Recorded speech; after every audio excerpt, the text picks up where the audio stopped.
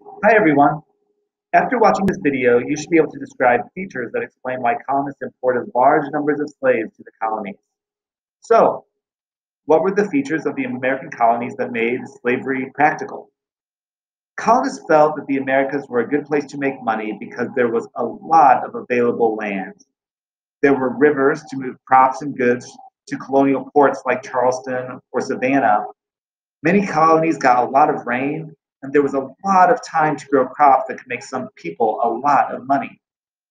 These conditions were ideal for growing labor intensive crops such as rice, indigo, and especially tobacco. For example, tobacco from the Chesapeake. It became especially popular in England, and so colonial planters really stepped up production. In 1614, colonies in the Chesapeake produced 4 barrels of tobacco. In 1670, they produced 10 million pounds.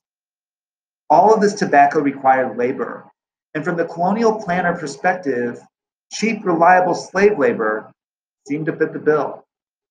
So now that you've seen this video, you should be able to describe how the American landscape made slavery potentially profitable.